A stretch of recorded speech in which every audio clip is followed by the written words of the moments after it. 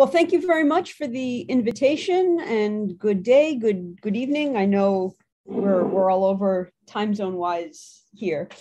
And what I've been working on for some time, and this is joint work with Sriram Krishnamurthy, who's also at Brown, is thinking about how we rethink introductory computer science to better support learning data science.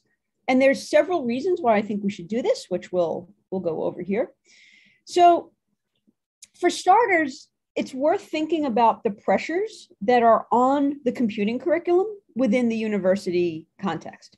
So first of all, you have the rise of data science. There are many programs and students who want to be learning about data science, and we have to figure out how that fits in the computing curriculum. There are questions about the societal impacts of algorithmic decision-making and what we should be teaching about that. There are concerns about diversity in tech and the tech workforce. And with the strong tech economy, you're bringing many more students from many more backgrounds into our computing courses. So all of these pressures are building up on intro computer science classes. So it raises a question about how we can redesign our introductory courses to support data science, while also thinking about some of these diversity and social impacts issues, which at least in the United States are generating a lot of discussion with regards to curricula. And the proposal that I'm going to put forth in this talk is we should centralize data in a way that leads us into teaching, into data structures. And this is going to let us combine some data science work with some conventional computer science work. Where am I coming from with this? So my technical job title is I am a research professor of computer science.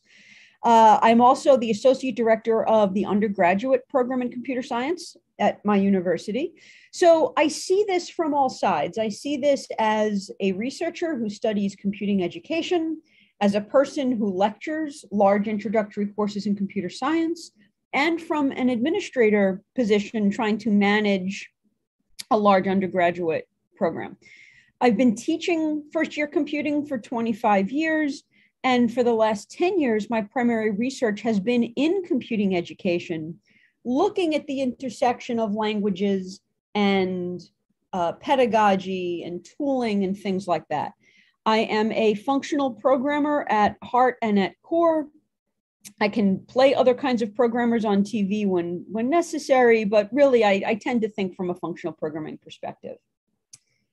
So if we think about different ways that different linguistic communities approach intro computer science, let's look at what they do and how well they might accommodate data. So if you generally are teaching intro computing from an imperative programming perspective, you go heavy on conditionals and loops and assignment statements with some arrays and lists, and that's how you get started. If you start with objects, well, then you're getting into starting with classes and objects, then getting into conditionals, loops. And if you take an algorithmic focus, now you go into some of the classic algorithms in sorting, maybe some of the basic graph algorithms. Another model, which is starting more functionally, is where you're emphasizing functions, lists, recursion, higher order functions, and these form the early foundation of your computing curriculum. In my case in particular, I mostly have taught with the How to Design Programs curriculum, which is based in Racket. So that's kind of where some of my thinking on the role of functional programming in education is coming from.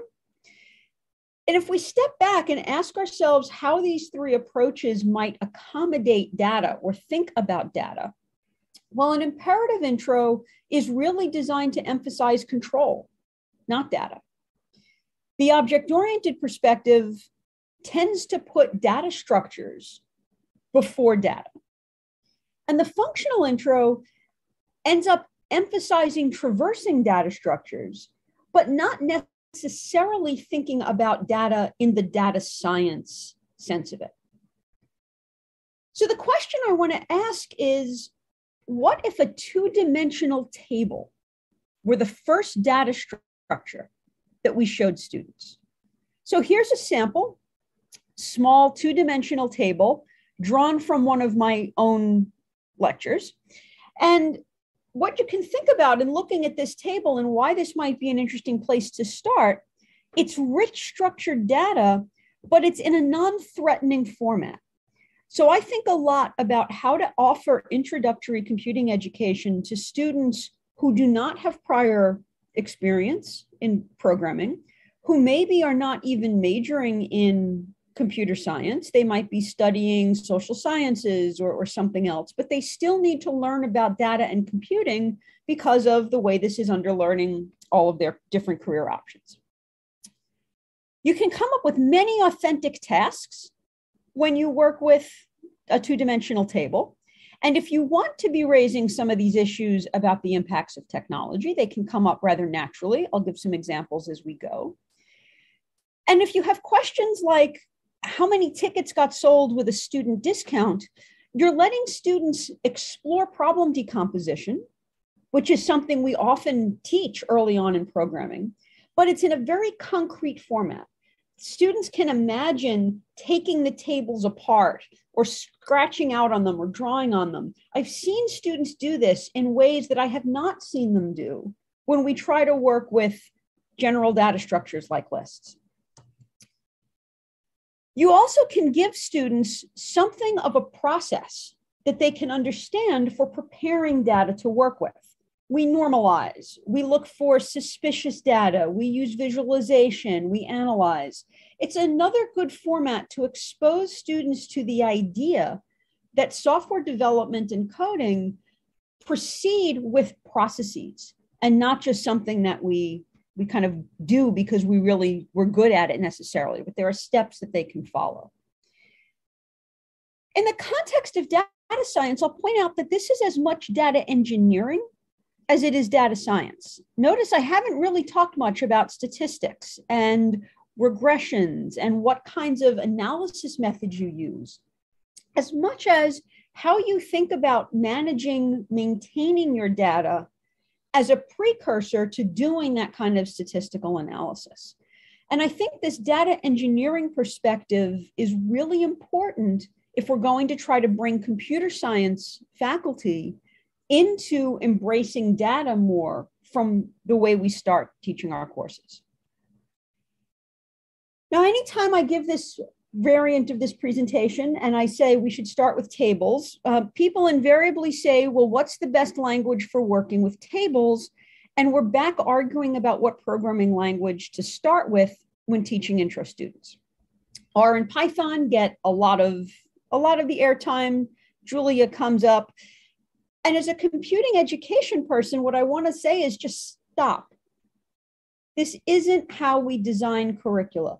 You don't design curricula by picking a language.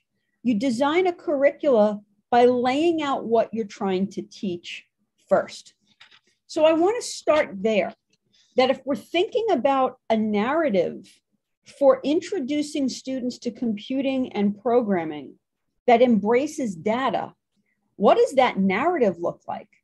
And what topics does that suggest? So what I'm describing here is a vision that we've been calling data-centric intro to computing. So very much computer science, but with data at its core. In my experience, it helps to start by helping students realize that both information and code have structure. It's not obvious to a student who's never programmed before that a program is not a sequence of characters, but rather a structure of functions and expressions and computation. We want students to understand that the role of computation is to transform or summarize data, or in the case of tables, data sets. Sometimes we aggregate information across data points.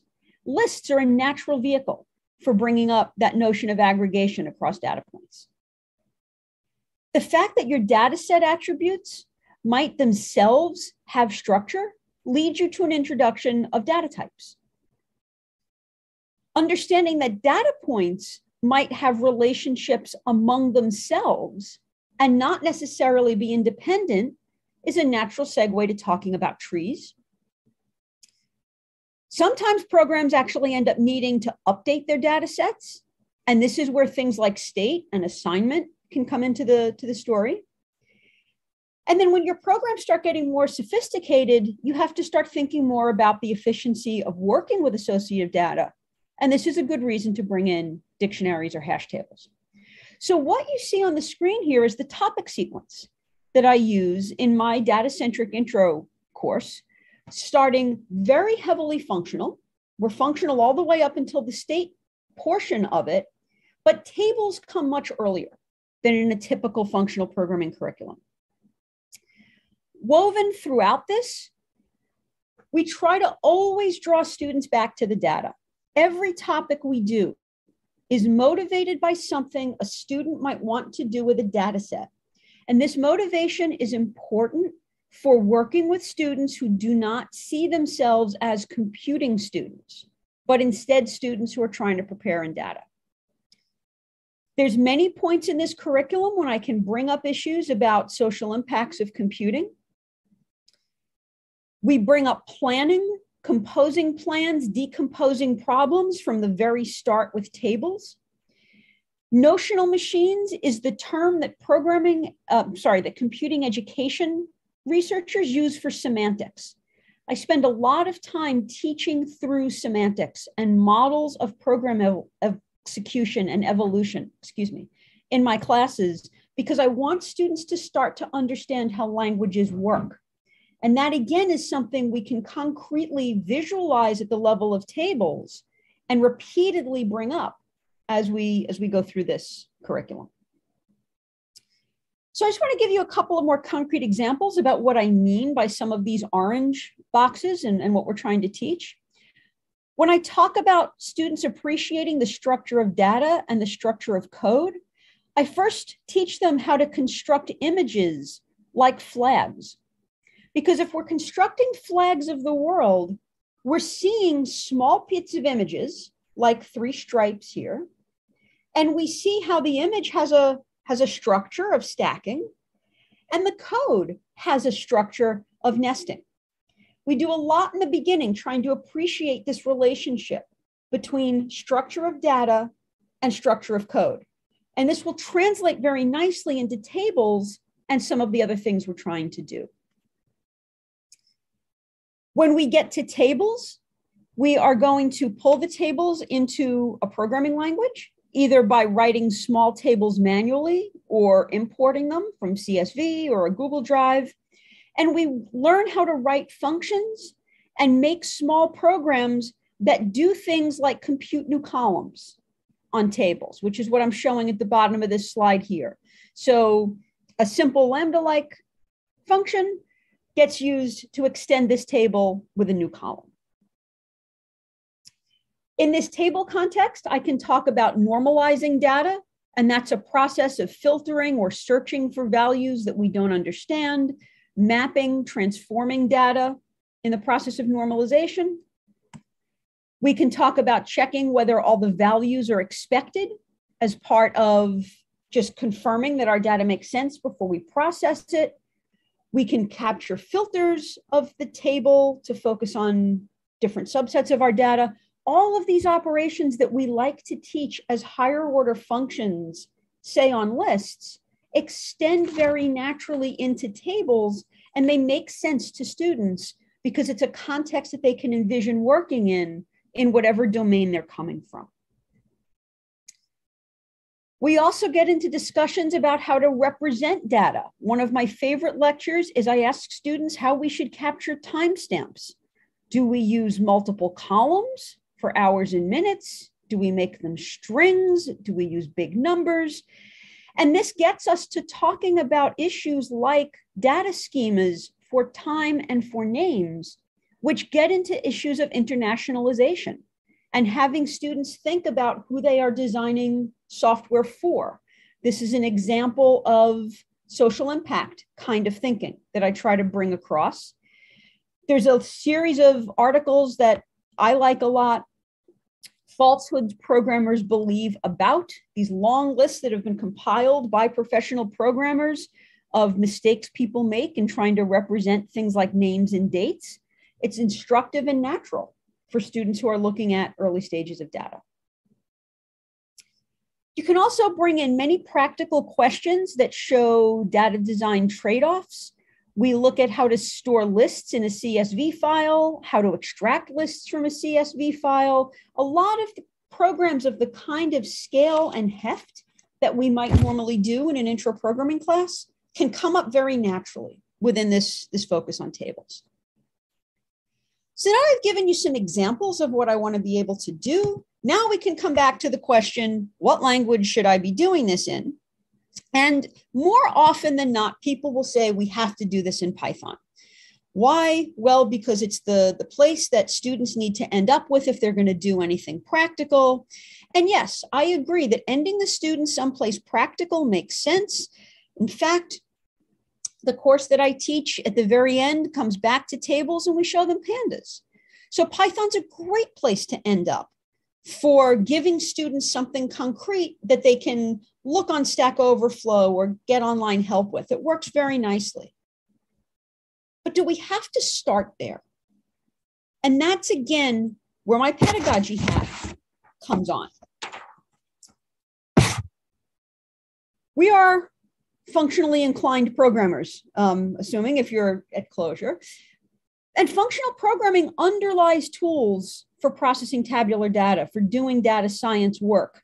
Hadley Wickham is the developer of RStudio. He writes a lot about teaching and learning data science and the importance of functional programming. So in the curricula that I work on, we start functionally. And we're starting with a language called Pirate that we have developed in-house at Brown University.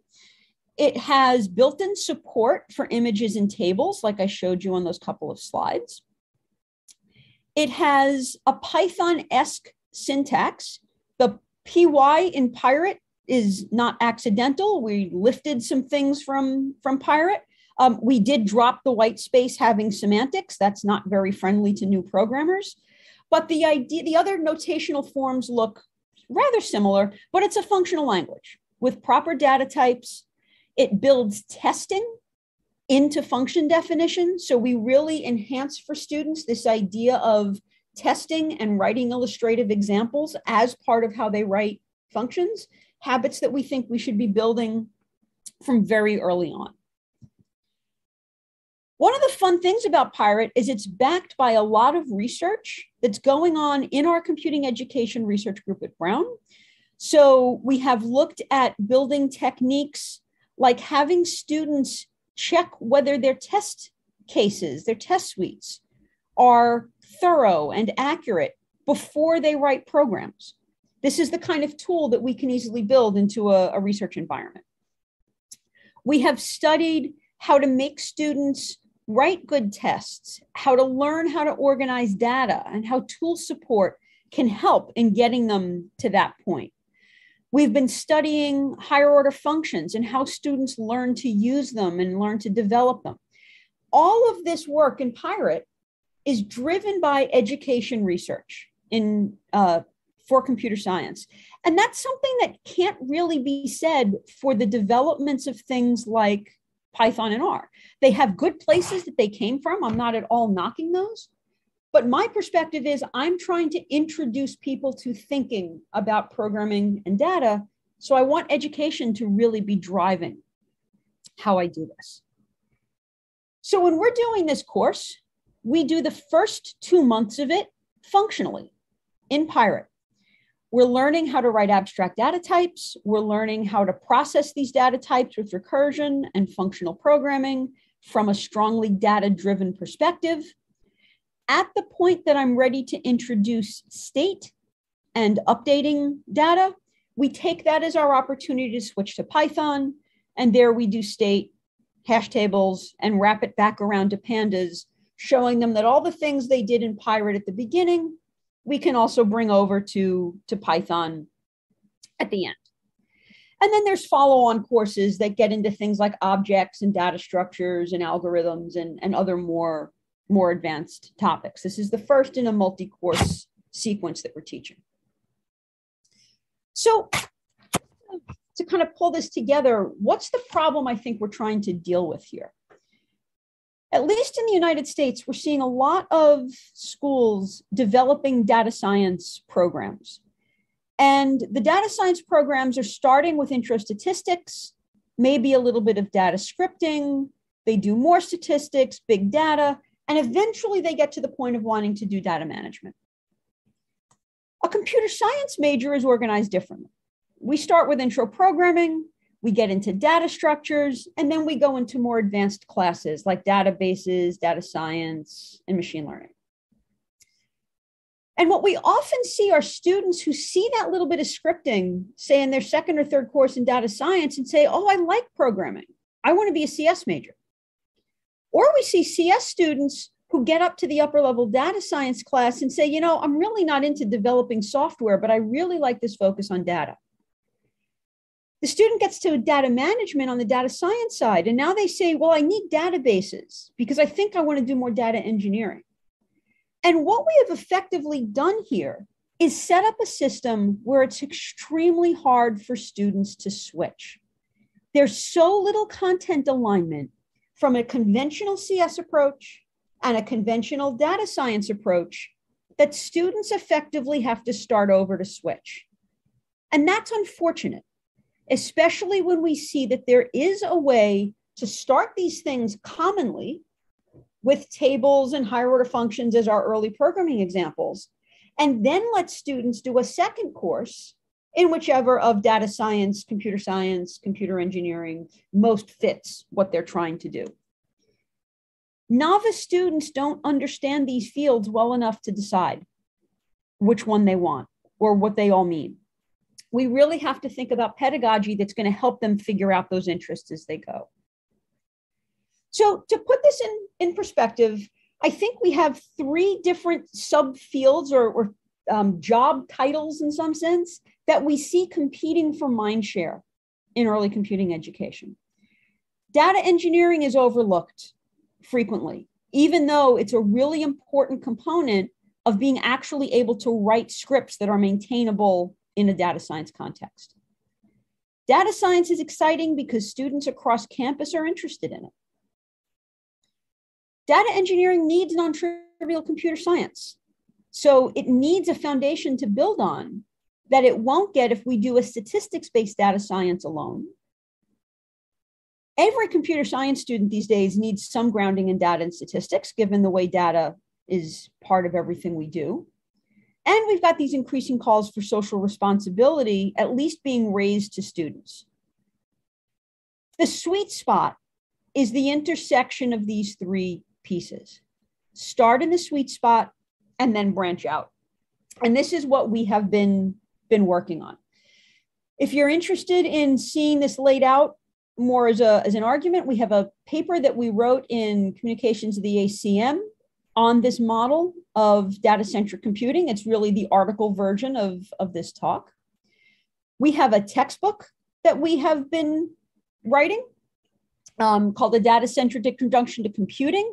It's available online. The first version is out. The second version will come out sometime over the winter break when I make revisions after this semester. I've also put the URL there for the course that I'm teaching out of all of this. So thank you very much. I'm happy to take questions on the curricular design or things we know about learning programming through these different venues, but thank you very much.